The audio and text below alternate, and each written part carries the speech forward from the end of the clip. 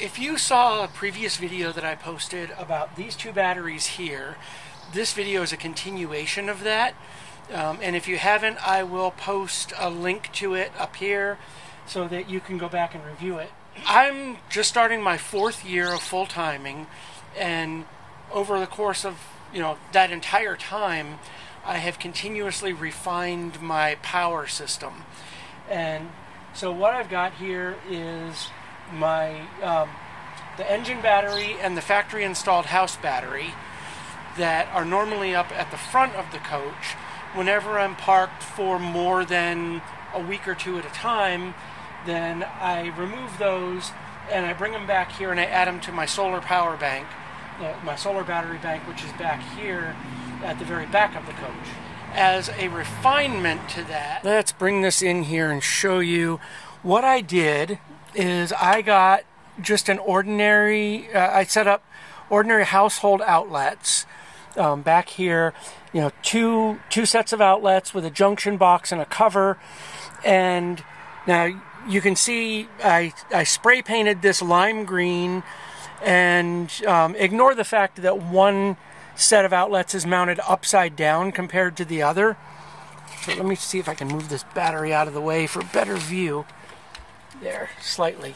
The fact that one is upside down relative to the other was really for my own convenience for wiring on the inside of the junction box, because I tied these two together and then I ran wiring from them to the bus bars on the rack that holds all of my solar charge controllers. And so these outlets then are tied into the solar charge controller bus bars, which are tied to the battery bank. So now what I can do, and let me just pull one of these. So I also made these dongles here that are tied to the batteries, and these are permanently, well, I keep them mounted to the batteries all the time. They're not permanently mounted, like in the sense that they can't be removed, but I leave them on all the time. And so in doing that, a couple of things. One, these two prongs, this prong here has nothing. There's nothing to it. These two prongs are live because they're connected to the battery up here. So one of the things that I did when the battery is up at the front in the engine compartment, I got this little guy here. This is one of those adapters that adapts a 3-prong plug to a 2-prong outlet, and then it has a little tab sticking off here. I bought several of these for like 97 cents each, and then I took an angle grinder and I cut off the tabs, and then I put silicone over the top to insulate it so there's no metal exposed.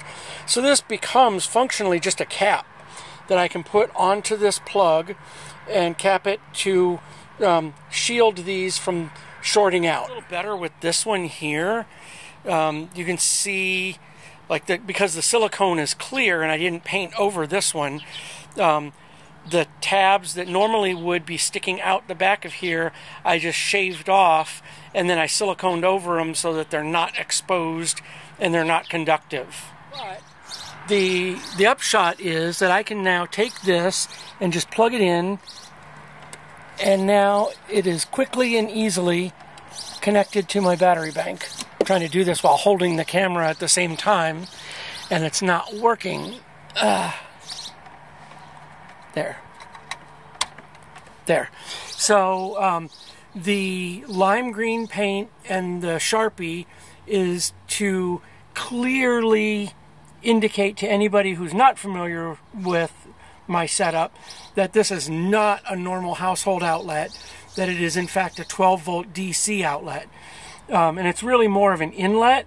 Technically, I could plug something in there and power it if I had a 12-volt appliance that I wanted to plug in, but that's not what it's for. It's really for connecting these batteries and for connecting, other external components like a generator, some things like that. And those connect right to the battery bank. Now, if you know anything about wiring batteries for a solar power bank, then you will know correctly that These are now, they're an offshoot. They're like, all of the batteries are wired together, positive, negative, into one giant bank. And then these guys are just attached onto it. So they're not really wired the same way that the rest of the bank is. And that's true. But I've been using this system for about 6 months now. I've been monitoring it. I've been testing it. It works just fine.